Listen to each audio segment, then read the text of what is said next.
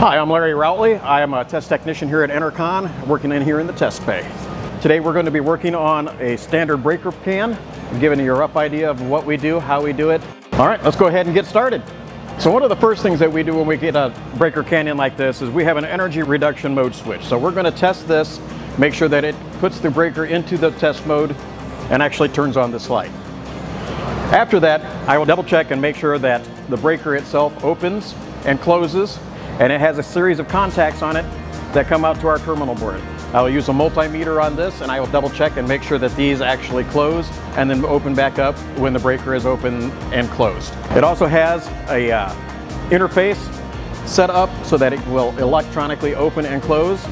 What I will do is I'll jumper those and make sure that it closes and opens both in a manual position and an automatic position. After that, pretty much the front of the machine is already taken care of. So next we'll move to the back. And here in the back we have our bus work. Now this is what transports the electricity to the cables that go in and out.